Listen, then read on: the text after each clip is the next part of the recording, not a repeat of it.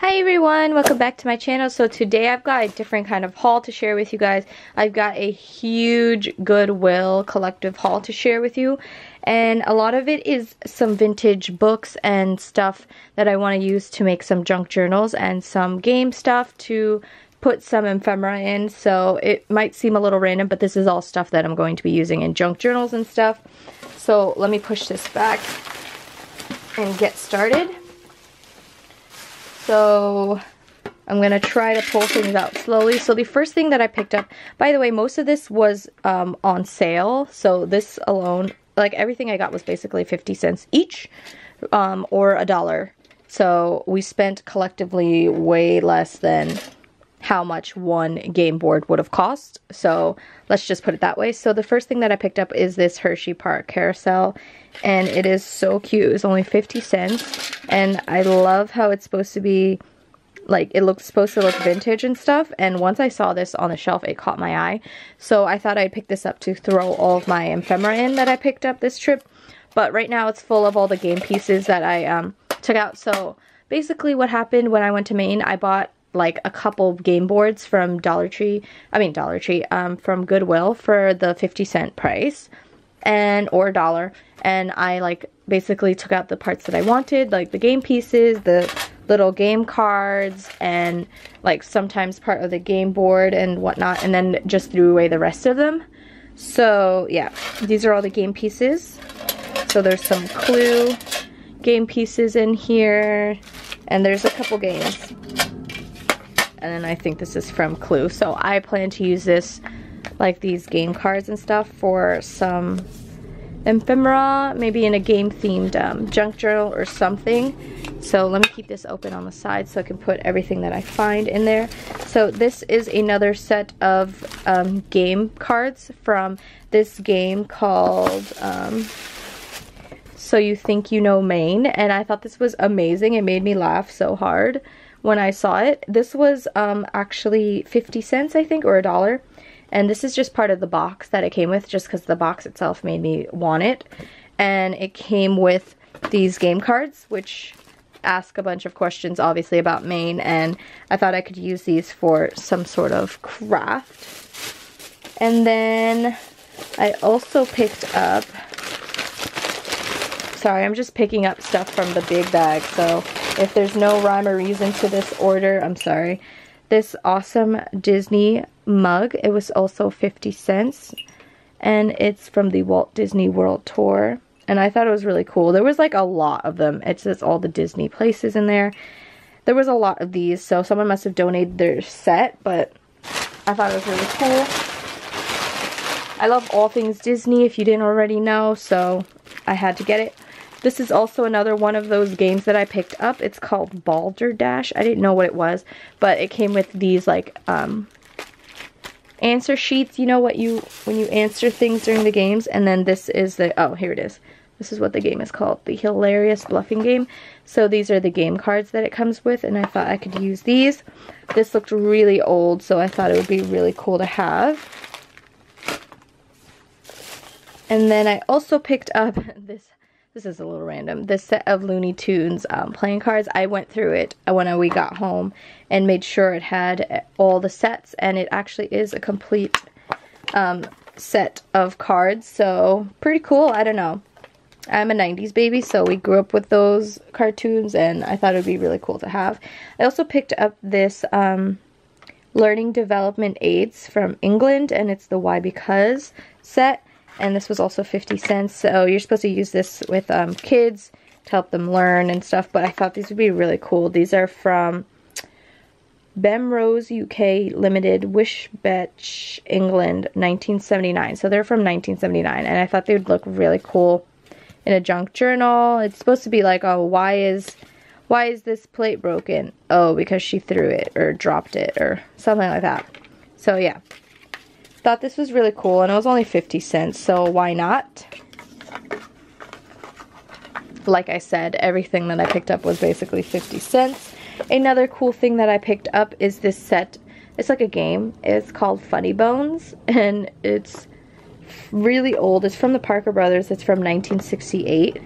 This was also 50 cents, and I thought this looked amazing. Like, how cool would this look in a page? Like, this design is beautiful, and it's just, I don't know what you're supposed to do. You're supposed to like put body parts on stuff, and it's supposed to be fun, but we'll see if we ever get around to playing it. But they're so pretty, and I like how vibrant it is, and it's really old, so I don't know. It just caught my eye when we went to the Goodwill. This is, by the way, a collective haul of like 3 or 4 Goodwills. If you watch our main vlog, which I don't know if that'll be up before this or not. If it is, I'll link it in the description below so you guys can watch as we went through these Goodwills. But yeah. So I see some more game pieces. So this is from the Balderdash stuff, and then this is some Clue stuff that I kept. These are like the instructions, because I can use those too. Basically anything I can use, I kept.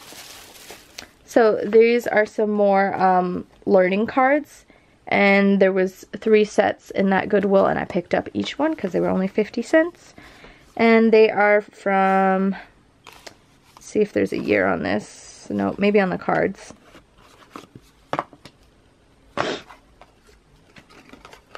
So they say a bunch of stuff. You're supposed to color the other side.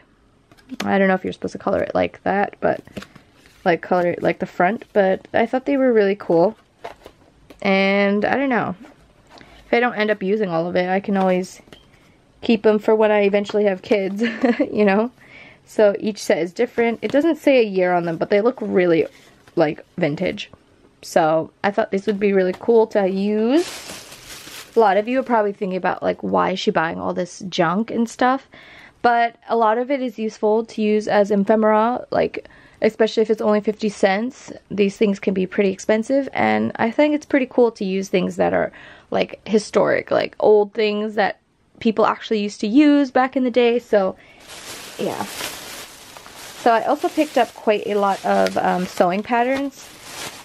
So this first one I picked up, it looks like this. These were all 50 cents as well. Let's see if I can find a year. This one's 1995, so it's not that old. But I thought it was really cute because these were some of the styles that I used to wear, like those jean dresses and stuff. This next one is McCall's. Let's see if I can find a year. A lot of these aren't too old because I wanted the envelopes to be intact so I can use these in a journal, hopefully. So this one is 1992. This one is really cute. These outfits were adorable. So this is from, oh, this might be the one that I couldn't find the year for. So there's no year on this one because it's probably missing. It was probably on the flap or something. This one is from Simplicity. Sorry, it was out of. A lot of these I picked because I liked the graphics as well on the covers. So this one is from 1978. So pretty cool. Love the graphics on that. This one looks so cute. I love it. I love the outfit. So 1975 for that one. This one looks really like 80s or 90s. It's really pretty. So this one is from 1988. This one is the last one. And this is what it looks like. I just love the graphics on these. They look so pretty. So 1989. So I picked up quite a few. I know there's some other places, like other thrift stores and flea markets and stuff, where they sell it cheaper than 50 cents. But in Long Island, you don't really have many options. So I took advantage of when I went to Maine to pick up these for that price. Next, oh, this is the little game board from the Balderdash game. So this is what it looks like. It's like long ways. It's very short. So it's interesting. But yeah. So this is the rules for the So You Think You Know Maine. Then I got a lot of kids books because there's 2 reasons for this. One, I want to use them for some junk journals like images and stuff. But I also like recently started missing all of the books that I had when I was little. we used to have this bookshelf in my brother's room full of all of our old books that I used to read when I was little, all the cliche like little golden books and all that stuff. And my brother got rid of it when he got older, and a lot of them might be in the garage, but they might be ruined by now, you know, with squirrels and stuff. So I just picked up some that looked familiar and like brought some memories back, and others I just got for images that I could use for my junk journals and my journaling and stuff. So literally all of these books that you're about to see were either 50 cents or like stuff that I got like this for the cover so that I could turn it into a junk journal. Like this was $1.50 and stuff. So most of the kids' books were only 50 cents because I limited myself to that, unless it was really awesome and I paid $1. So yeah, you're gonna see a lot. So I got this Walt Disney Real Life Monsters. I really loved this inside cover. It looks really awesome. I was considering turning this itself into a junk journal, like keeping this and then the spine, but I think it would be too large. But the graphics in this are amazing. And yeah, so I picked this up. This was 50 cents. This one, like I said, I'm going to use for the cover and the spine. And this was $1.50. So I just love that it was plain and it was intact. And the inside is really cool, the inside cover. Let me see if I can find a year on this. 1946. So I thought it was worth it. The paper is like amazing. It's like not even paper. It's like thicker cardboardy paper. So I thought that was cool. And then this right here was actually 50 cents. So let me see if I could rip this off nicely. So this is a Yale Shakespeare Macbeth. So I guess it was a special edition of Macbeth that was printed for Yale. And I just loved how it looked. I mean, it's kind of small to turn into a journal, but it might be a cute little journal to have. So let's see if I can find a year on here. Given to Yale University Press in 1917. Okay, so copyright 1918. So this one's pretty old too, and I like that it had the library little pocket in there. So this was really cute. It caught my eye right away. This right here was 50 cents as well. It's a little jungle book. This is those little golden books. This is from either 1997 or 2003. I can't really tell if this is a reprint or not, but really cute. This one is a princess one. This is from 2012. So this one's recent because it also has all the new princesses in it. But I love the Disney princesses and I love it. I'm definitely going to keep that. This one I got because I had this when I was little and I used to love this book so much. So this I'm definitely keeping to share with my children after I sanitize it. But this, I used to love this book. I read this book like 80 times when I was little. This one was pretty cool. There was a whole set of blue books like this, and this one caught my eye because of course he's from England, and you know, Scott, he's from England. So this was only 50 cents. This inside cover was amazing, and I forgot what year this is from. 1935. But I thought this was pretty cool because there's like pictures of England and stuff and whatnot, but what really caught my eye is that it was just like a plain blue. I really loved the cover. It looks really clean and crisp, and it would be really cool to turn into a journal, but I don't know if I'm going to cut this up, to be honest. I did look this up. I forgot how much it was online, but I'm pretty sure it was like 30 bucks or something when I looked up the price. So this was well worth it for 50 cents. It goes to show you, you never know what gold you'll find at Goodwill. So next I've got a couple more books and stuff. This one is the Pinocchio book. I don't think I had this when I was little, but I did have all of these Disney books with these covers. So I thought this was pretty cool to have. The graphics are awesome. Actually, I think I might have had that. It looks very familiar. Here's another little golden book. And this one is from 1961. So the graphics are awesome, and I just love the little back on here. I'm probably going to keep that for something. This one is The Hunchback of Notre Dame, and it's 1996. So this one, I remember watching this movie when I was little and being so scared. I don't know why. This one is the monster at the end of this book with Grover.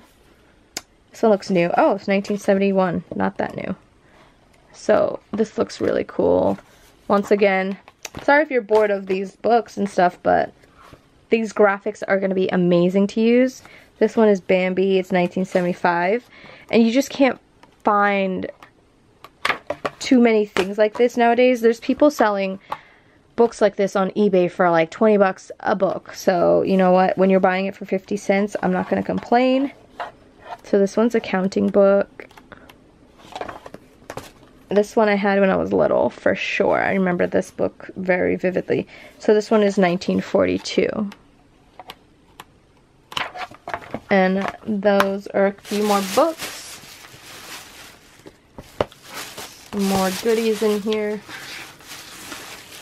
Let's just say I bought a lot from Goodwill over the week and a half. So I also bought this Beauty and the Beast VHS. I don't know if I had this already. I know we have a couple VHSs, but I wanted to have it just in case I didn't, because Beauty and the Beast is one of my favorite Disney movies. But she's my favorite Disney princess. So this right here is my favorite book. Sorry about the airplane, but there's a lot of planes flying around today. This is the favorite book that I found because it is a lavender cover, and it was with 50 cents as well. Let's see if I could find a year. 1981. So it's a Reader's Digest, like something about that, I think. Yeah, bestsellers from Reader's Digest condensed books. And oh, it's lavender. So I'm gonna have to wait on this to create my, like, a beautiful junk journal, because I need this one to be perfect, or else I'm gonna cry if I mess it up. But for 50 cents, you can't beat that. This one I thought was also beautiful. Like, look at this cover. I couldn't leave it there. Even though there's some tape on the spine, I couldn't leave it there. It was beautiful. So let's see when this was. I think this is part of that same set. Let's see if I could find a year on here. 1958. This is a first edition as well. And like, it's pretty. I don't know. Something about this cover just called to me. It matches my nails. Ooh. So I definitely had to get that one.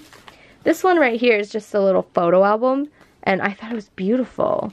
Like, it looks pristine and brand new, like someone never used it. So it's got this like glassine kind of pages in between each picture. I don't know why. Are you supposed to keep that in there? But I thought it was really cool. It's not that old. It's only from 1997, but I thought it was beautiful. So I picked that up for 50 cents. Also picked up this set of postcards, and they're just like rose themed, and I thought they were amazing, and I could use them right now anyways. So this comes straight from the UPS brand. I mean USPS. So I thought that was really cool for 50 cents. Now this one I really wanted because there was one book by this brand, this collection, that I had when I was little, and that was the book like I used to have all the time. I think it might have been like the Let's Talk About Lying or something, but it was the same kid, and whoever donated their collections donated a lot, but they didn't have this specific book that I wanted, but I picked up the one that was closest to it. It was the same color too, but if you guys know what I'm talking about, yeah. So basically these books teach kids about like lessons about what, like this one is about being wasteful. There was one about being like not wasteful, but like overeating and stuff. And it was like a little kid during Thanksgiving and stuff, so it teaches them lessons and whatnot. This one is another little golden book, and it is Mickey and the Beanstalk. It's from 1988.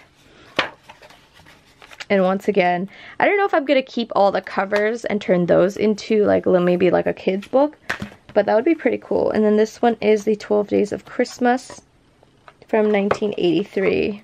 I think this one I paid $1 for, just because I liked the Christmas theme. So I'm down to the last few things that I picked up. So If you're getting tired of this video, don't worry. So next I picked up this old Trivial Pursuit. There's a lot of these. If you go to any Goodwills, you'll find a lot of these. Trust me. So this was only $1.50 and it's heavy as heck. I'm so tired of this game because I was in the play The Odd Couple when I was in high school, and I played Sylvie. And we had to play this. We actually had to learn how to play this because our characters played this every time they met up. And oh my goodness gracious, I hated it. Oh, there's also some pieces from the Blues Clues game that I bought because I wanted a handy dandy notepad, and then it didn't really even have it. It just came with this. So I was a little upset about that, but I only paid 50 cents for that. But it came with cool cards and game pieces that I can use. So anyways, back to Trivial Pursuit. I bought this because I want to use the game pieces and whatnot. I also could probably play it too. My boyfriend kept asking me if we wanted to play, but it's really boring. I don't know. But sorry if you like Trivial Pursuit, my bad. So this was the 1981 version. I don't know if there's another version that has come out since then, but there are newer looking ones. I wanted an older looking one just cause. So this is the Master Game Genius Edition. So that we picked up for only $1.50. Now, I didn't look up the price of how much Trivial Pursuit actually is, but I'm assuming it's not $1.50 in the store when you buy it. This next pick I was so excited about. I actually got this on like literally my first day in Maine, and I almost pooped myself. So this is a Princess Diana book, and it was only $2, which seems kind of pricey compared to everything that I bought, but this is literally huge. Like, I can't even fit it in the whole screen. This is basically a gigantic book about her life, and like this is kind of it's like those living room table kind of books where you like leave them there and like people can look through them and start conversation and whatnot. But this book, if you look at the original price, was, sorry, I'm hitting the tripod, I can't even get it on screen, can I? Was originally $50 in the USA. So for $2, that's well worth it. And this book alone covers most of, well, pretty much everything that we bought at Goodwill. I don't even think we spent $50 or close to $50. So this alone would have been the price. So it's just like a bunch of pictures of her and about her life and everything about her. And I love Princess Diana. I remember vividly when we found out like about her accident and everything, and I just remember that growing up, and I was like, I forgot what year that was. I remember being little and we were all upstairs watching TV in my parents' bedroom, and I was like, oh my god, no, not the princess. Anyways, that's it for my quick haul. I mean, I'm saying quick, but it really wasn't quick. That is it for my collective Goodwill haul for my junk journals and stuff. I know this isn't typically the kind of haul I do on here. I wanted to share with you guys the fun vintage finds I was able to find. I said find way too many times in that sentence. But I hope you guys enjoyed. Leave a like and subscribe for more videos. Bye!